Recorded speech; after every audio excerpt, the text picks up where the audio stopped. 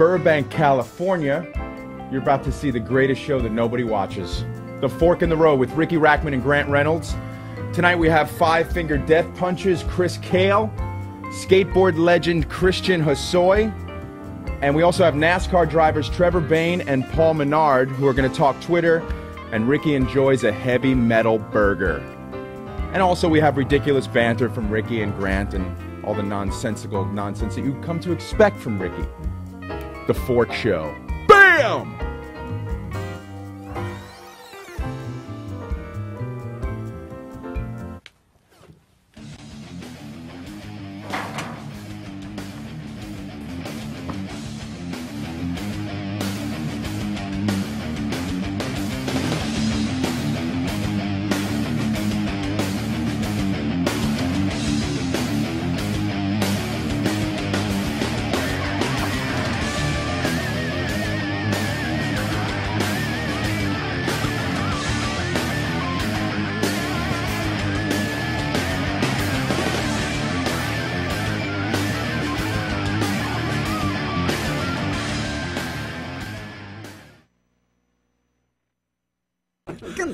It doesn't matter how much prep or anything that we do, we're still never going to be ready. Yeah. God damn. Yeah.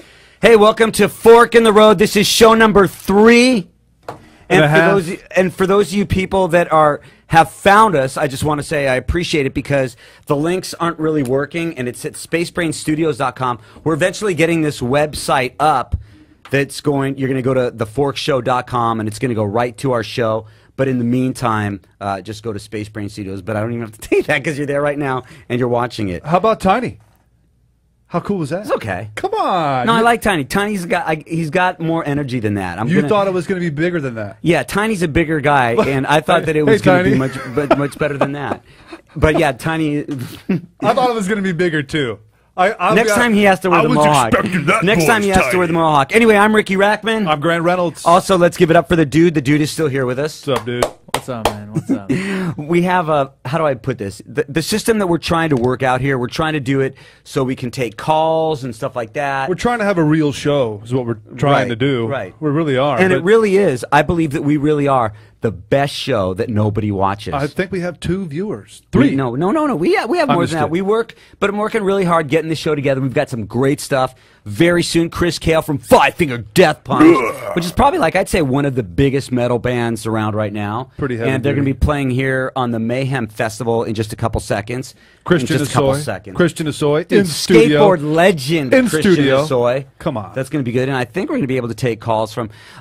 I can't see what that says. What does that even say? Can I just start Christian over? Is not... What does it say? Answering. Christian is not You're supposed to call Chris Kael. Chris Kael.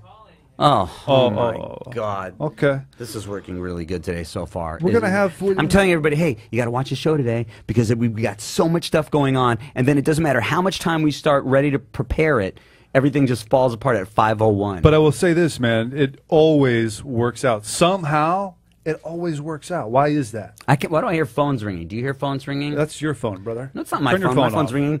That was one of the one people. Like we're starting to post all the stuff on YouTube of all the interviews that we did. We've got Stephen Piercy's. We've got that was a good interview. That was a really good interview. That was really fun. And the thing is, we didn't want to start having guests right away. Well, we've only had 2 shows because then everybody's like, oh, what guest are you going to have? But now it's like we're liking having guests here, and we're going to have guests on. We got to get rid of Tiny. Tiny's intro is just not going to cut it. No, but we're going to start trimming the fat a little bit. And again, I want to thank Grant, who, for people that don't know, the reason that the show is called Fork in the Road is that we're both at a fork in the road, both going through the divorces. No, I'm not. Both. You're not going through divorce? No, I'm not in a fork in the road. Well, I'm just kidding. Okay, last week I said I wasn't in a fork in the road, or I never had a midlife crisis, and I think I'm wrong. I think I am having one now. I would have to totally agree with you, man. Because what happened is we're both going through the divorce that we mentioned, and we're both roommates, which is weird enough having a roommate now at this point in my life and having you as a roommate, but it's really not like that because the last time I saw...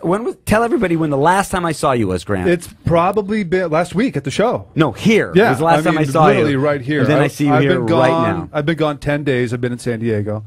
Had the kids did a little beachy thing, did the safari thing, took my kids sailing under the Coronado Bridge. Did I ever tell you a story when I saw the guy commit suicide off the bridge? Did I ever tell you that With story? your kids? No, I didn't see it with my kids, but I actually was driving with an ex-girlfriend. It was early in the morning, about 7 o'clock in the morning, and Coronado Bridge, you know how high it is. It's pretty high. So I'm pulling up on the bridge, and I look, and there's this guy parked in the right-hand lane, and I'm getting ready to roll the window down and go, "Hey, you and I see the guy look back at me, and I see the look on his face, and the guy jumps. And my girlfriend at the time just let out this horrible shriek, "Ah!" And I was like, "Give me the phone." So I get out of the car, and a whole bunch of other cars stop, and I sit there, and I dial 911, and I say, "Hey, I just watched a guy jump off the Coronado Bridge." And she's like, "Well, how do you know?" And I was just like, there should be a show about 911 operators and the questions they ask. He was standing there, and now he's not. Yeah. And I'm telling you, when I looked down, the guy when he jumped, he was 6 feet. He was 9 feet by the time when he hit the water. I mean, it's like hitting cement. I mean, he was gonzo. What, his body? Oh, yeah. And then his body didn't just sink? No, that guy just splat, and he was pancaked. And about an hour, maybe an hour and 15 minutes later, we sailed underneath the bridge. I actually have photos of it with my kids. With the body? The police were down there, you have Harbor picture Patrol. Of the body? No, I don't have pictures of the body. No, I don't like I'm not one of those guys that likes watching, like, remember when they used to make those Faces of Death videos and stuff like that? Oh, I love that stuff. I can't watch that kind of but stuff. that stuff's like 80s. Today's stuff would be a lot more hardcore. You can just go on YouTube and see that kind of stuff nowadays. I was watching. Okay, I got to talk about something that was on YouTube. Can we talk about that Snowden thing right now, or are we not doing that because we're getting Chris Kael on the phone? Probably not. My favorite thing is you keep calling him Andrew Snowden. It's Edward Snowden. Edward Snowden. Edward Snowden. For people that don't know, Edward Snowden, he's been the top trending thing in the in the news about everything right now because he's an NSA whistleblower in a sense. Well, right? he's a hacker. This guy hacked all these people. He hacked into China's computers. He's hacked into a lot of sensitive material, essentially. And funny enough, the guy is cooped up right now at the airport in Russia, right? And Putin has now stepped in and gone like, "Yeah, we're not going to hand him over." And John Kerry's like, "Please do what's right." And Putin's just kind of like, "Do what's right. We don't have anything going on with you." So there's this weird kind of international kind of tap dance going on to see what we're going to do with this 30-year-old punk who's a computer whiz. That's why I like having Grant Reynolds on the show, because when Grant's here, he can talk about it and the way that he saw the whole Snowden situation. I saw it a little bit different. First, dude, can you show us a picture of what Andrew Snowden looks like? Yep. Show us a picture. This is what Andrew Snowden looks like.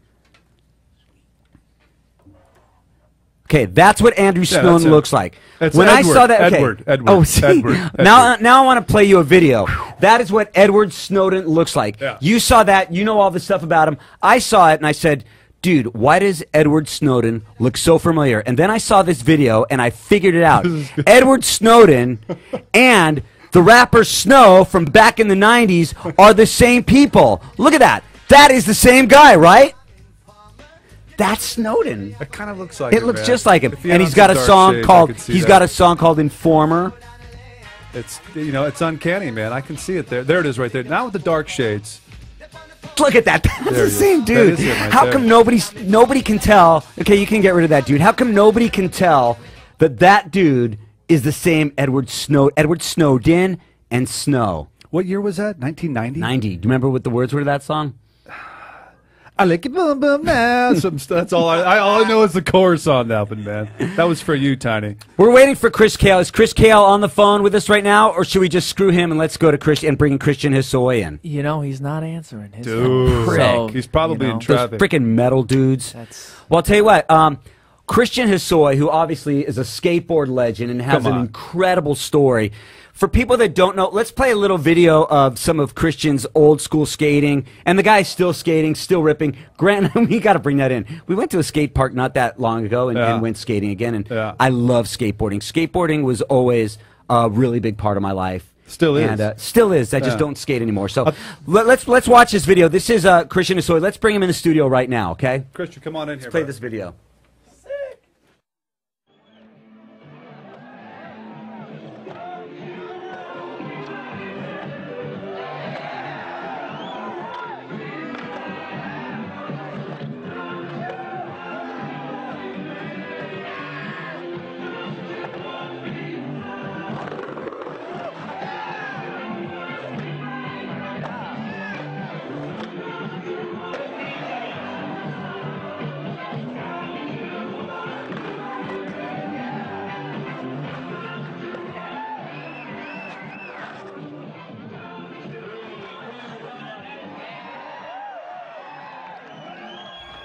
That was Christian Hosoi. When was that, Christian?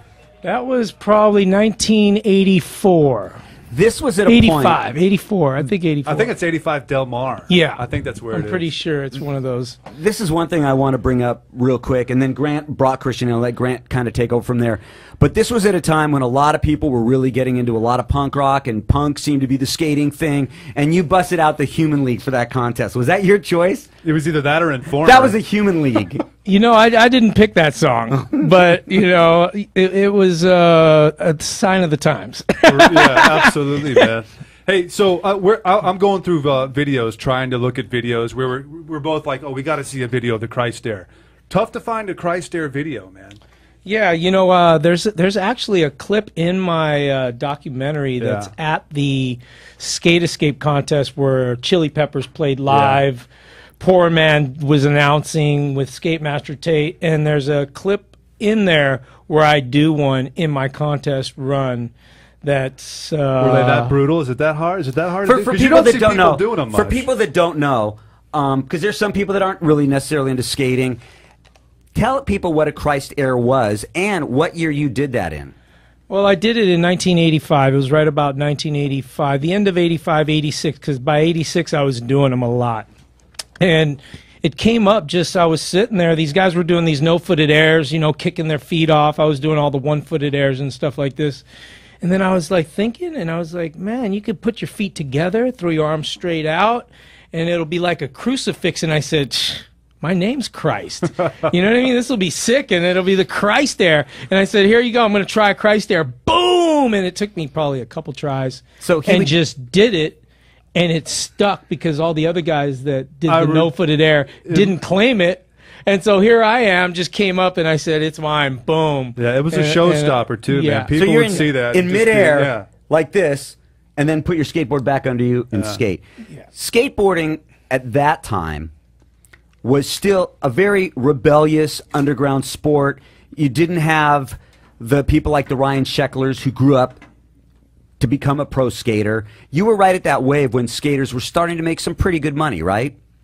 Yeah, I mean, we were the ones that kind of like said, hey, we're worth something. We got value here. You know, we're going to bring a crowd. We're going to put on a show. Yeah. And I said, here, you want to do a demo? Let's do a demo and watch. We're going to invite people out, and we're going to, you know, do an amazing, you know, whatever you want to call it. We called it like having fun on a ramp, but it was just so raw back then because it went from the 70s, which was kind of like sidewalk surfing, doing slalom, to backyard pools, to skate parks, and then it was a real quick implode, and skate parks shut down, ramps were built, and now it was all backyard, grassroots again. Thrasher magazine came out. It was underground. We were like being kind of a little bit more on the rebellious side of where skateboarding was trying to get its, you know, I guess, business aspects. So we took it to a whole nother place, and it was it happened when punk rock music came in as well. Yeah, and so we teamed together, and we had this movement of being individualists, being artists, being creative, you know, having this lifestyle rather than a sport, rather than, you know, something that you do, a talent. It's more like, this is who we are. This is what we do. And it took that to finally come to a place of like, we were in these backyards going, okay, people want to see this. I was like, now they're going to want to see it. Then we started doing contests in stadiums. Next thing you know, we're doing demos for thousands of people. I'm asking for tons of money from sponsors, shoe sponsors. You were getting it. Wheel sponsors, clothing sponsors. And, you know, Jimmy Z came out right there in the mid-'80s.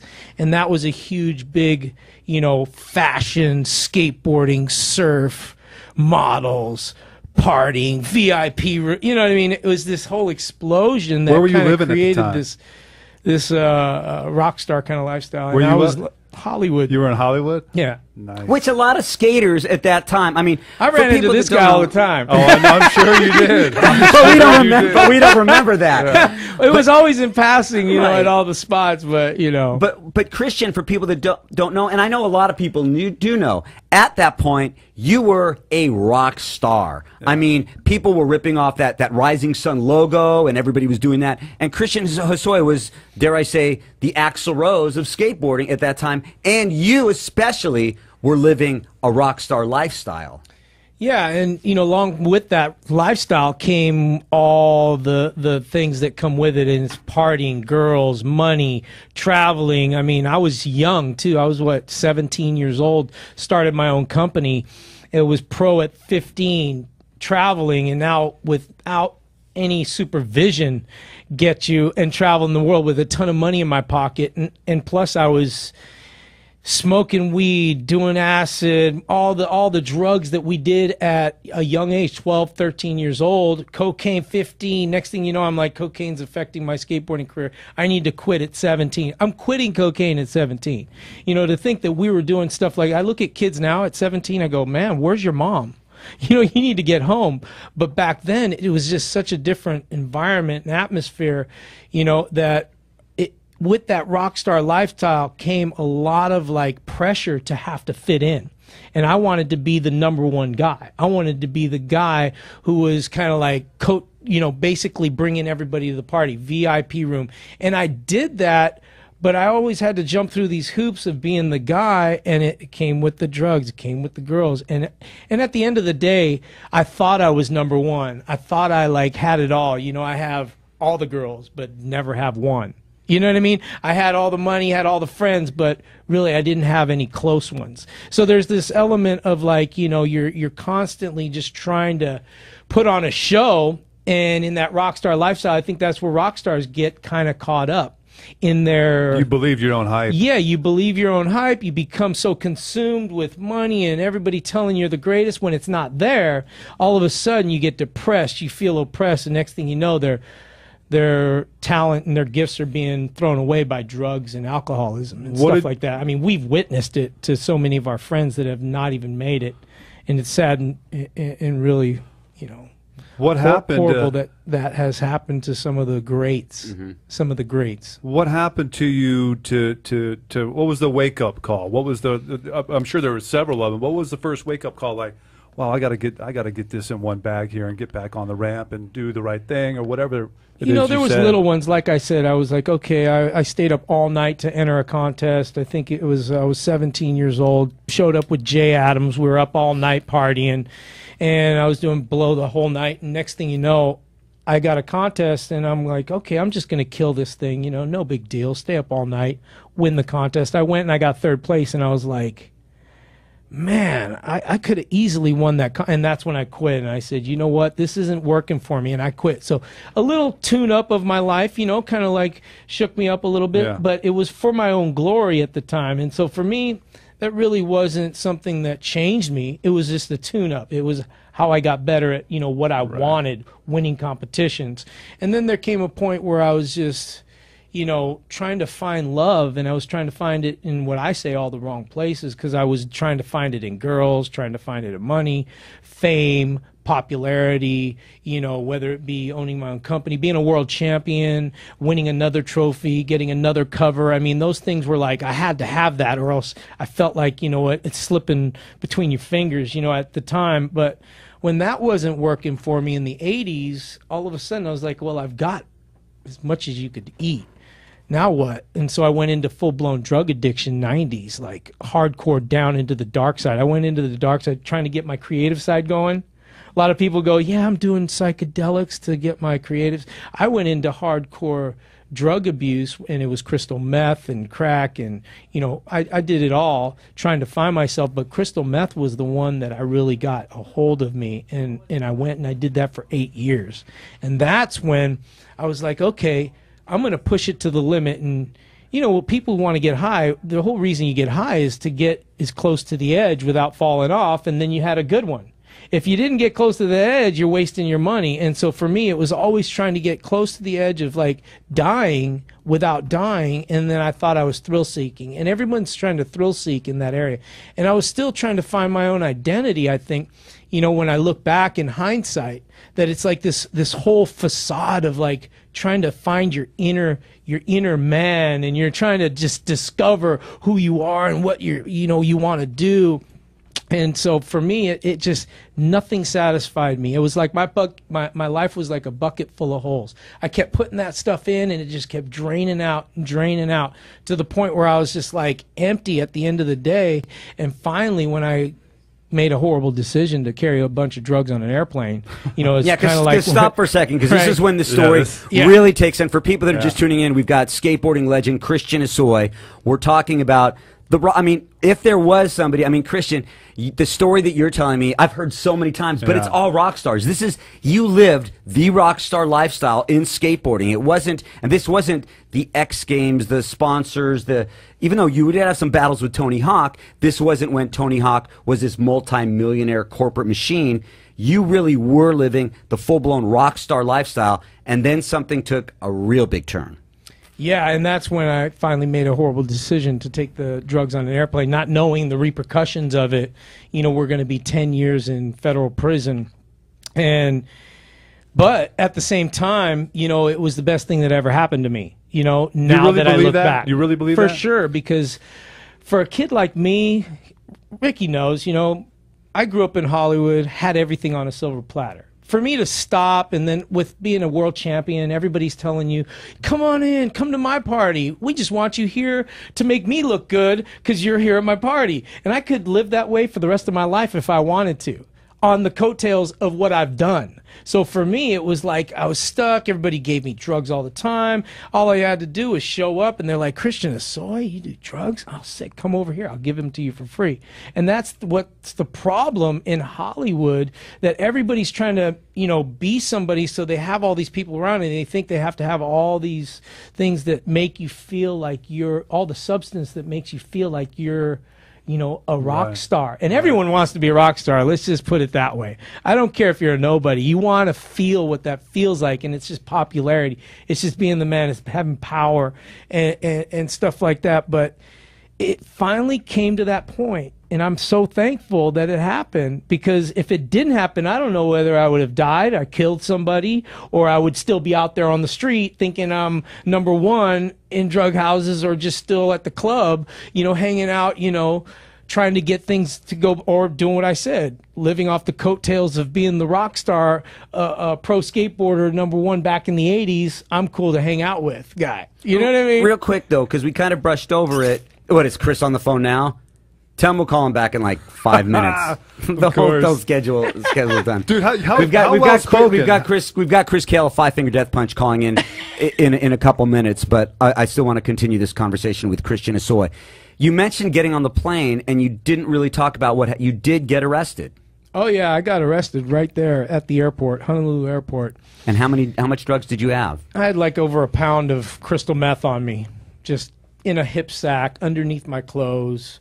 You know, just thinking I was untouchable, that I could get away with it, because I've been through a million airports, carried ounces of weed with me to Japan and all over the world, thinking, you know, if I can get away with it there, why couldn't I get away with it, you know, here, just with something different? And I've never been searched before, so why would they search me now? A pound of meth's a ton of meth. Yeah, when you get busted with a pound, they don't think that's for personal consumption, correct? Yeah. That's a ton of meth. It won't pass for personal consumption. So what happened? So I ended up getting arrested, and I go to, you know, basically you get your first phone call. First I go in, and I walk in, and everybody was like, Christian Hosoi, what's up, dude? I had your board when I was a kid. And I'm like, what are you doing here? He's like, oh, I'm here for murder. And I'm like, really? You know, I'm like, what am I doing here? You know, like all of a sudden reality sets in. They're telling me I'm going to do 10 years, the police, when I got arrested. And I thought, okay, right on, Dano, sure. Okay, sure, you're just trying to break me, trying to get me to, like, tell on somebody to get, you know, somebody else busted. And I get there, and he's going, yeah. I'm like, well, what are you doing, you know? And he goes, well, I'm doing 140 years, you know, double life sentence. And I'm like, so what is my case? He goes, oh, bro, 10 years, walk in the park, gravy, bro. You'll be out of here in no time. And I was like, okay, this guy's telling me I'm doing 10 years. They were telling me I'm doing 10 years. Sounds like to me like I'm going to be doing 10. And all of a sudden reality hit me, and I was like, this is not a joke. This is not going to be a walk in the... Even though I had a great, like, example of something that was, like, way longer, I was like, oh, I guess it is compared to yours. 140 years, right? All of a sudden, 10 years doesn't sound that bad. I mean, literally, in that moment, I was like, that's not that bad. But I thought it was a life sentence for me. 10 years, I'm not going to make it. Yeah, that There's seems no like way. a lot of time. Never even been to jail longer than 2 days. I was like, this is not happening. And at that moment, they give you this first phone call, and I call my girlfriend who was waiting for me. And it's ironic how right before I got arrested, 3 months before, she goes, I'm quitting drugs and I'm going to church. And I was like, going to church? I was like, sweet, I'll go. I thought, God's good, I'm good. We're good. Drugs are good. Everything's good. And if you're good enough, you're going to go to a place called heaven probably, right? And so that's just my mentality. And I was a huge karma guy. And I call her up. I got her back using drugs, by the way. And she ended up coming to Hawaii with me. And I get arrested and I call her and I'm like, look, I'm looking at 10 years. And she goes, you know what? I love you. We just got to trust in God. And I was like, God? I'm like, I need an attorney. I need bail, babe. What are you talking about right now? And she's like, no, God's going to help us. And I just went, it was like all heaven confronted me at that. My name's Christian. My nickname's Christ. I invented the Christ era. I mean, all of a sudden I was like, wait a minute, what in the world is going on? Somebody's trying to tell me something. Yeah, she said, go get a Bible. And that night, I went and got a Bible. Never read a Bible in my whole life. I've been in a million hotel rooms. Picking up that Bible, putting my weed underneath it, thinking, okay, no one's going to steal weed underneath a Bible. Who would do that? I mean, just think of that mentality right there. There's this element of you believe in God, you believe there might be some supernatural thing going on, but really there was no education for me. I was never told. I never grew up in church. I never prayed. My parents were good people. They raised me well as a person, to be generous, honest, loyal, be a good friend, and be like a stand-up, citizen that is somebody you'd want to be friends with, like a family member. I grew up in Hawaii. Hawaii's huge. Family, it's aloha, it's all about ohana. And so I grew up kind of like that, but when all of a sudden I opened up that Bible, it was like immediately, how's this? I opened it up to the first chapter, it says Genesis. I'm like, oh, that's a Star Trek movie. And I was like, how trippy is that? Go to the back of the book, it's like Revelation. I'm like, what is a revelation? And then I go to the middle, it's all Psalms. I'm like, Psalms? What's Psalms? And I'm looking and it's John, and then I go to Kings and I see Kings and I'm like, I can relate to King, because me, I always felt like I was number one, because that's how I had to get to be a number one, is that I'm gonna go. Nothing was gonna stop me from being the best in the world. Bruce Lee was my idol, and so for me, I wanted to be like Bruce Lee. And when I figured it out that I'm not going to be that in martial arts, and I got introduced to skateboarding at about 6 years old, that was it. And then I set that course, and nothing was going to stop me. And I ended up opening it up, looking at Kings, and it was like immediately God's spoke its truth to me. I immediately knew that I was created for a reason, that God had a purpose for my life, that it was my decisions that got me into my situation, and it was going to be my decisions in what directs the course of my life. And I found that out the first day that I opened up that Bible in a cell, two-man cell, like this big, by myself. And you know how you're always in a rock bottom experience. I'm sure you guys have been there, maybe not. Maybe now. Fork of the road. That you go, God, if you'll do this, I'll do this. If you just get me out of this situation. You gave him one of those. I gave him one of those. I was like, just get me bail, get me out of here. I won't do drugs again. I'll speak to kids. I'll change my life. I mean, I gave him this whole spiel the first night that I got there. And I went to go get my bail hearing, and he's like, danger to the community, threat to society, no bail. And I was like, what's up, God? I was like, what's up, God? And immediately I knew that it wasn't that which made me feel like God was real. It was the commitment that I made to him that was real. And it wasn't those circumstances of those things happening, that he wasn't my butler, but that he was there.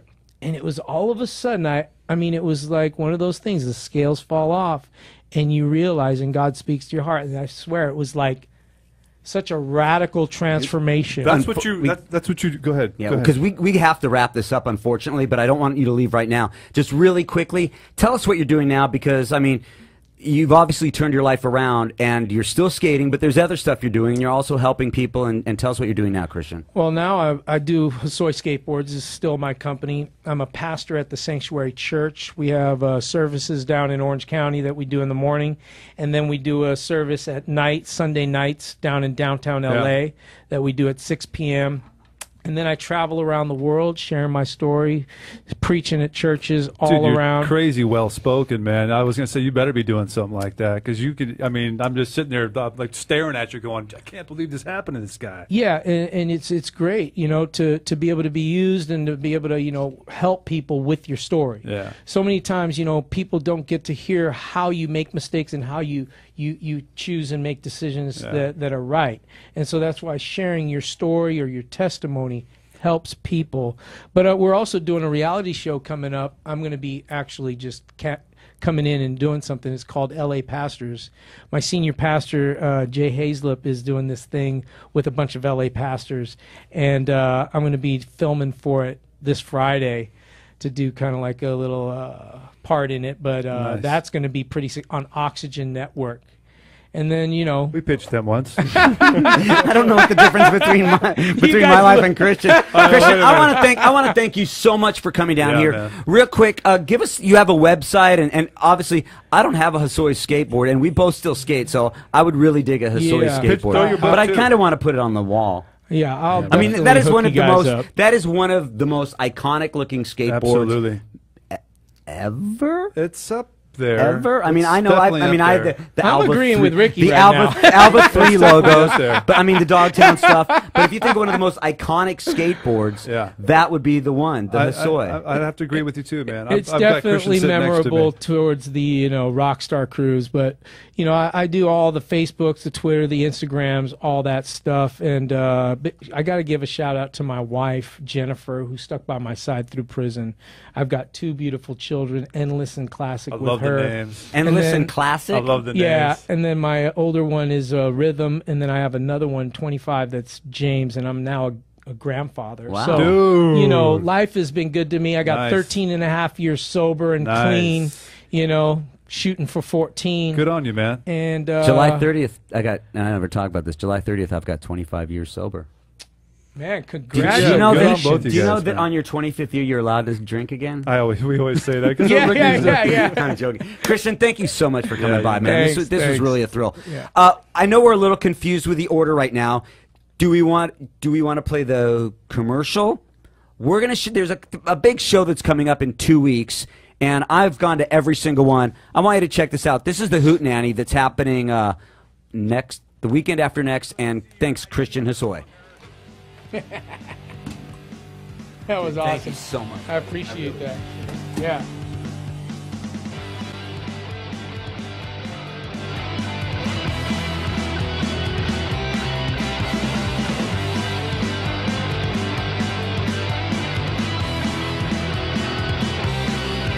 It's a hard time alone. It's a Saturday night. It's that second round you've been waiting to buy. Pretty cold at the end of the bar. That feeling you get when you know who you are. Well, it's a midnight headlight. Light in my hand. I can't follow wherever they go. It's a midnight headlight. Let me know that I can't lie. So please don't make me cry. That jukebox is playing on the song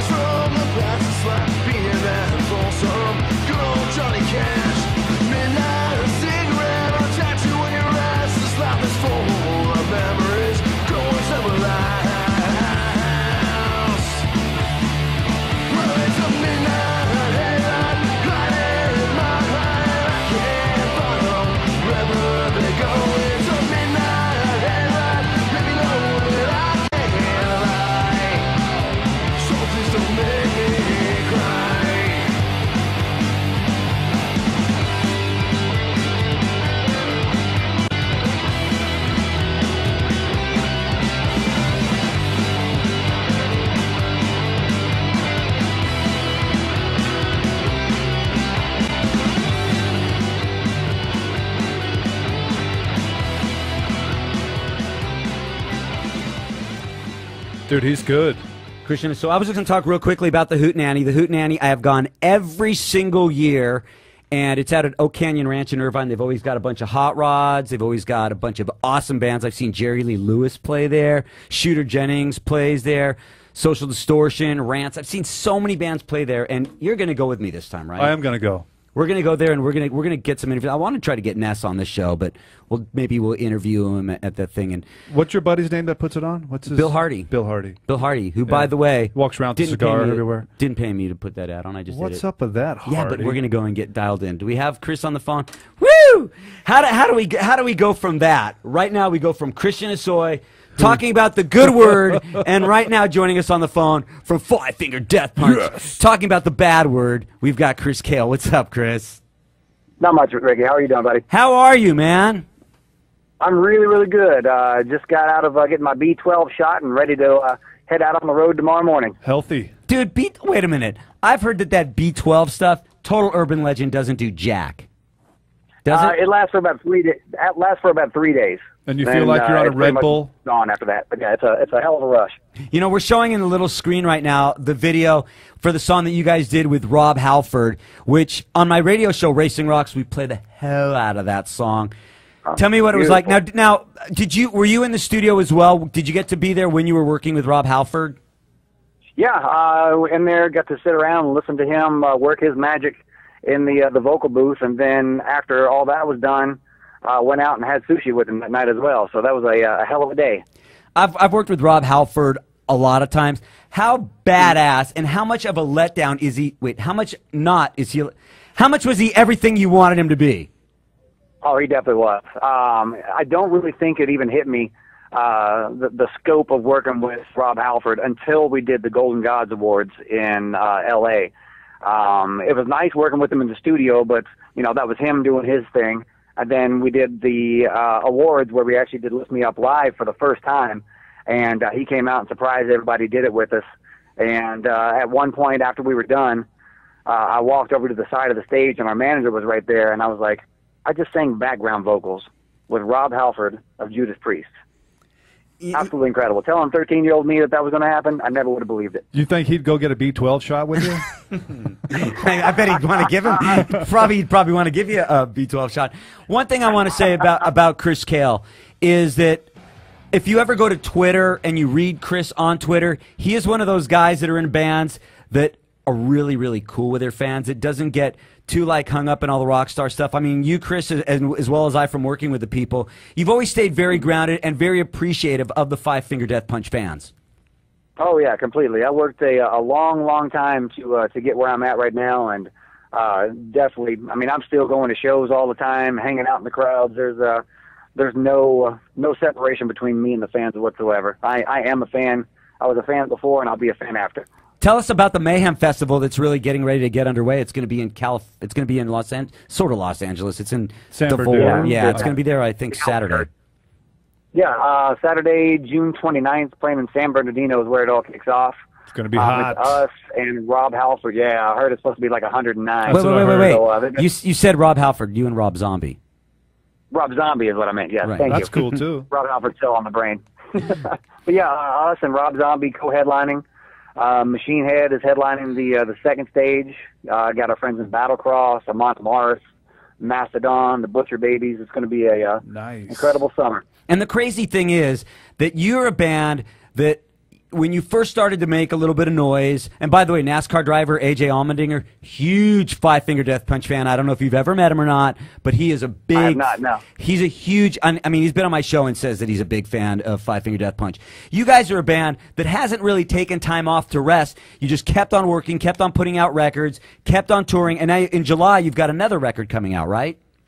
Exactly. Actually, we've just posted on fivefingerdeathpunch.com. You can do the pre-orders directly from there. And we're shooting for #1 this time. We got #3 on American Capitalist when that one came out. I think our big competition on this one is Robin Thicke. So it's the Knuckleheads versus Robin Thicke as far as who's going to be #1, July 30th.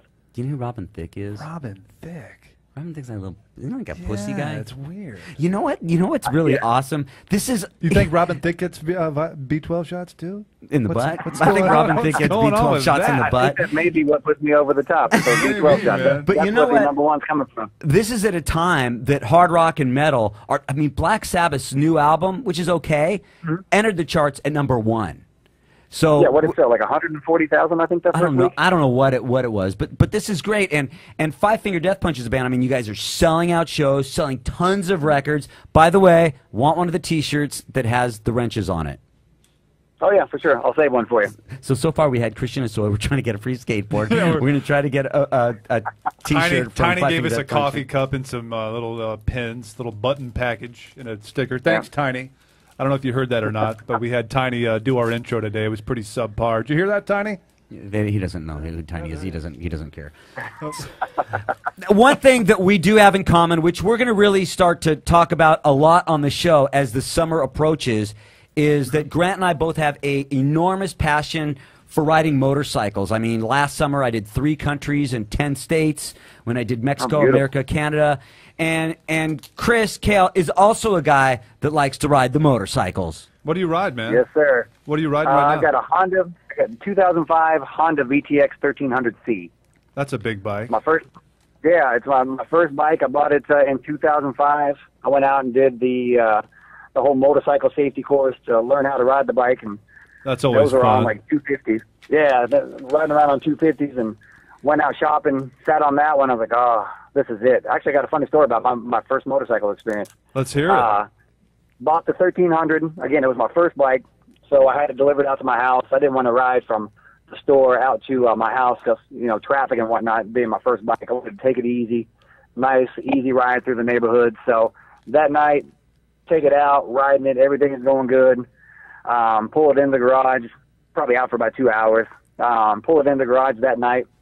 The next morning, I was supposed to be bartending at around noon, so I woke up around 9 and was like, I think I'm going to take the bike out today again, get a little spin in before work. So threw on the camouflage shorts, had the hoodie on, and as I pulled out of the driveway, hit the little scoop at the bottom of the driveway, kind of threw me off.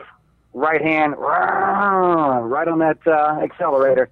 Sure enough, hit the one parked car on the street that day. Oh. Bought it on a Monday, wrecked it on a Tuesday. Wait, I thought you just started off by saying, "Hey, you want to hear a funny story?" That's not very funny. Grant's got funny motorcycle stories about me. Oh, like the day we decided to race Barstow to Vegas desert race, and I'd never been in the dirt. Oh, man. We did on adventure bikes. God. Yeah, as soon as we get into the sand, there's about a 14-mile stretch of about 3 feet of sand, and Ricky gets into the sand. And if you ride motocross, you got to get way back on the tail, and you really got to stay on the throttle. You got to get in like 3rd, 4th gear and just get on it. The faster you're going in the sand, the better off.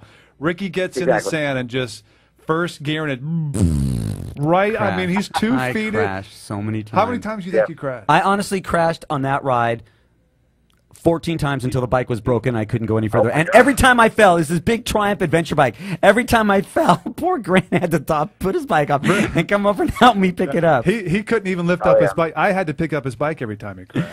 We've got Chris Kael from Five Finger Death Punch joining us right now. They're about to go on the Mayhem Tour. Been touring like nonstop. Who are some of the bands that you toured with that were a really great experience to go out on the road with? Some of my best friends that I made out on the road were the guys from Hatebreed. I love Jamie Josta. Yeah, love Jamie. Wayne's a good friend of mine. Chris Beatty, all those guys. I still keep in contact with those guys all the time. Man, I mean, really been fortunate to be able to kind of be friends with everybody we've gone out. But I'd have to say Hatebreed, All the Remains. Again, I still keep in touch with the guys from Battlecross. They're out of Detroit. Now, Kill Switch Engage. Just saw those guys a couple of nights ago. Because our show is the greatest show that nobody watches, we have the opportunity to be very honest. Who did you get to tour with so far that's been a total dick? A total dick. Yeah. Honestly, everybody's been really cool. You're such a liar, Chris. I'd have to say us. We like that. You know what? Nice. You know what? Chris posted. Tell us on Twitter. I love this picture that you posted on Twitter of the guys from. I think the band's called 30 Seconds to Mars with Jared Leto. Yep. Yeah, exactly. Tell us about that picture. A fan of ours posted the picture And I was looking at it, and I was like, wait a minute. These guys are wearing gloves at a signing. That's a hell of a message to send to your fans. Hey, I'm wearing gloves, and I don't want to touch you. It makes no sense to me. Like I said, I'm a very fan-oriented guy. Going to stick up for the fans if I see something that rubs me the wrong way.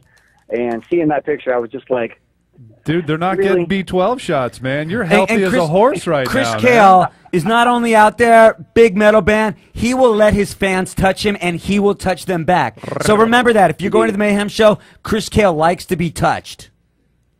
Do people ever say they want to touch? Do they say they want to touch your beard? All the time. Yeah, I don't mind if you ask first, but do not walk up and touch it without asking me. I would never want to touch your beard. I would never want to. This beard's amazing. Wait till you see it in person. How tell people if people aren't familiar with Five Finger Death Punch, dude, how long is that thing, and how much is it? Wait, that sounds weird. That sounded like the question you asked Rob. How long is your beard? I'm guessing it goes down to past the middle of the chest, in between like the chest and the belly button right now. When's the last time you trimmed that thing? Has it been like 2 years, 3 years? Trim it. Yeah. Actually, it was 2 years ago when I first started growing the thing. So I got 2 years growth on there, and we got dreadlocks in there. Everyone tells me it's very Davy Jones from Pirates of the Caribbean. I get that quite a bit. Let me ask you this, because I asked Mark Morton this and stuff. Now, do people go, dude, Duck Dynasty? Funny story, actually. I went to the airport one day, and the counter girl's like, "You look familiar." And of course, me, I'm like, "Oh, hey, you must be thinking of Five Finger Death Punch." She goes, "You ever seen the show Duck Dynasty?" I was like, "Oh, Christ, here we go. It all starts." Well, everybody, definitely check out Five Finger Death Punch. Check out, hey, and what's your Twitter account? Because we're definitely going to ride this summer. We're going to be hooking up somehow. I'm going to be riding across the country, and for somehow you have planned it that whichever part of America I'm riding in, you're playing somewhere else. But we're going to definitely figure out how we can go riding it sometime this summer. Tell us your Twitter account. I'm really excited. It is at 5FVP Chris Kael. That's ChrisKael. And go see Five Finger Death. I'm actually excited. We're taking the motorcycles out on the road with us on Mayhem as well. We got a trailer and going to be riding throughout the summer on the motorcycles. Me and Jason. What'd you replace the Honda with? Did you get another bike? No, we still got a Honda. Oh, you still got the Honda. Okay. No, still got the Honda. Yep. I know how to work on the Hondas, and I've had this one for a while. So if something happens out on the road, I'm already well familiar with this bike and can get it back up and running again. Tiny rides a Honda. 60,000 on it. Oh yeah. Never had any problems out of this thing. So I actually have a '74 Honda CB750 still. So. Ooh, So there I like you go, that. nice. Chris, thank you very much for checking in with us. Thanks, and everybody, man. go see Five Finger Death Punch. And they're also playing at the Mayhem Festival, which is going to be all over America. And again, Chris, and I'll look forward to riding with you sometime this summer.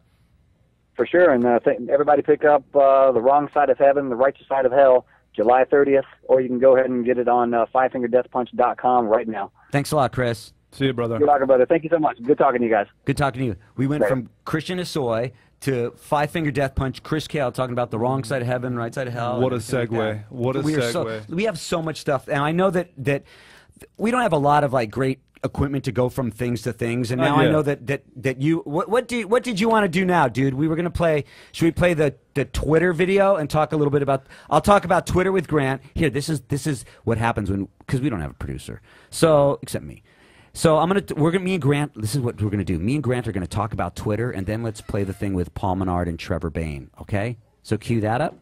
Okay, the Twitter one. Okay, we'll talk about Twitter right now. We'll pretend so you guys don't listen. That's your producer voice. Right? Yes, that's my producer voice. So Grant, you're not on Twitter. No, I'm not. Why not? You know what? When I had the tattoo shop, I did the Twitter thing. That was just to kind of promote the tattoo shop, and that was pretty much it.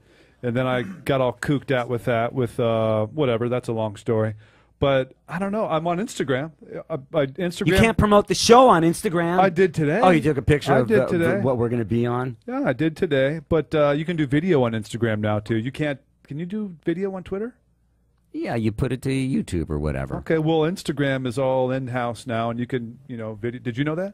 You can video on it now. I think it's 20 seconds or so, something like that. So for people that don't know, I also work in NASCAR. I'm a huge hardcore NASCAR fan. I've been working in NASCAR for 10 years. And what we're also going to start to incorporate on this show is I'm going to just talk to drivers about various things. And I recently caught up with Trevor Bain and Paul Menard to talk about Twitter. Twitter account. Mine is at tbang21, so you have to tweet me. Okay. And who are some of the interesting people that you follow that aren't in racing? People that aren't in racing, I follow Louis Giglio, who's a Christian speaker, Tim Tebow, a few musicians. I like a lot of like Lecrae and stuff. He's a rapper. He's got some cool stuff on there. I don't know, a few athletes. So that's pretty much musicians and athletes are what I follow outside of racing. The most famous person that's ever tweeted you? Reba McEntire tweeted me one time. I thought that was probably the coolest one. You know, I didn't expect it. I didn't even know if she knew who I was. So that was neat. Okay, give us your Twitter account one more time. At tbang21. Okay, thank you. Twitter.com/RCR27P. No, all you're supposed to say is like at RCR. No, I'm not a Twitterer.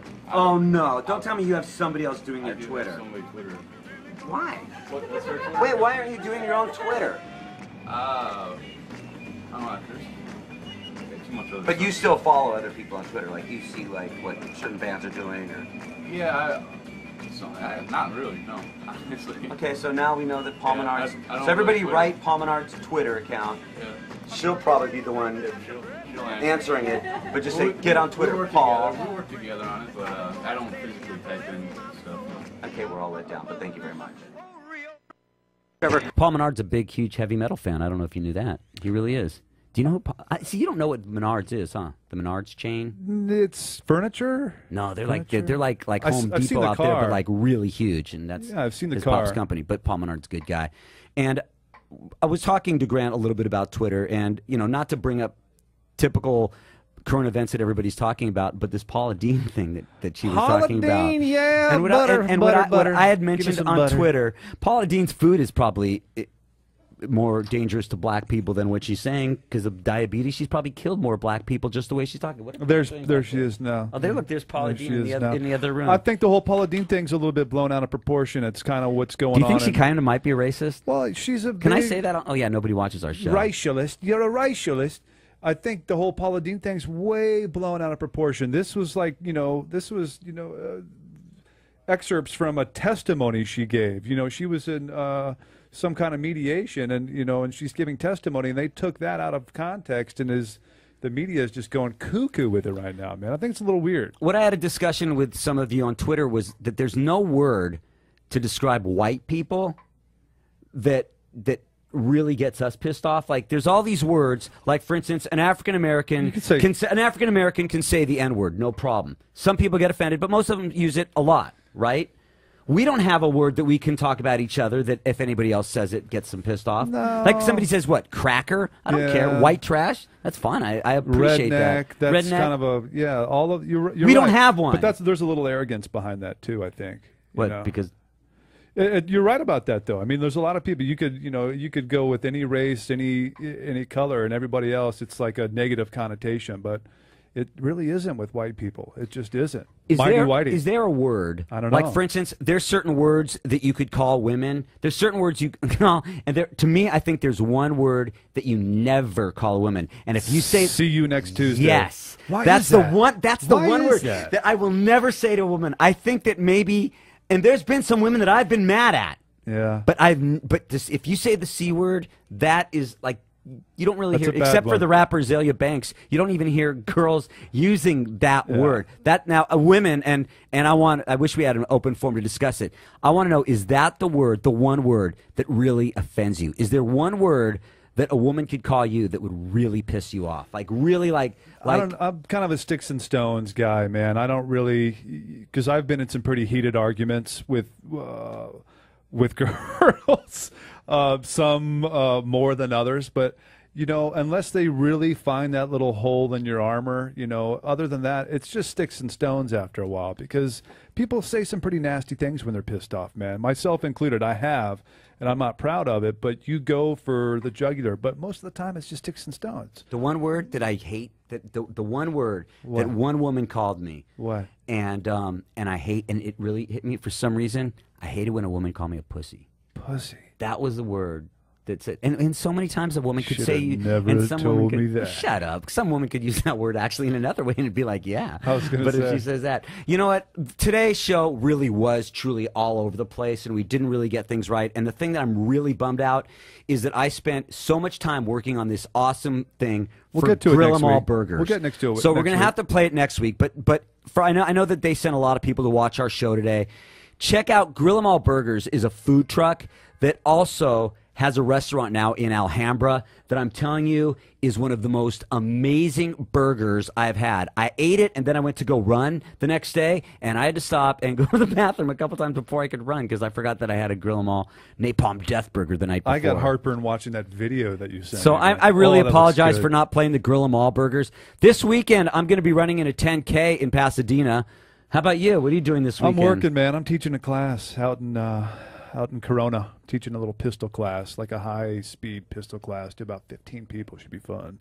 Born Free Motorcycle Show. Born Free 5, yeah, out at Ocania Ranch. Same place as the Hootenanny. Hootenanny, yeah. It's gonna Born be Free hot. Motorcycle Show, one of the best bike shows Yeah. with bikes that I would actually ride. Yeah, we got Caleb out there Caleb from on Crow Custom. my favorite bike builder out there. Who else is out there? Harpoon and Grant from Freedom Machinery. Mama Dogface and the Banana Patch motorcycles are there. Hot Dog's Everybody, gonna be I'm out sorry there. that we were so all over the place. I want to thank Christian Hosoi. Want to Dude. thank Chris Kael from Five Finger Death Punch. Want to thank Tiny. Want to thank the dude. Please, everybody, tell us about our show. Next week, we'll have Grill 'em All Burgers. Tiny, get a B12 shot next week so you can do that intro a little bit more. Please, everybody, help spread the word, okay? We are The Fork Show, and we'll get our website. And everybody, thank you very much for listening. working We on it. appreciate your comments. We're working See ya. on it. We're working Bye. on it.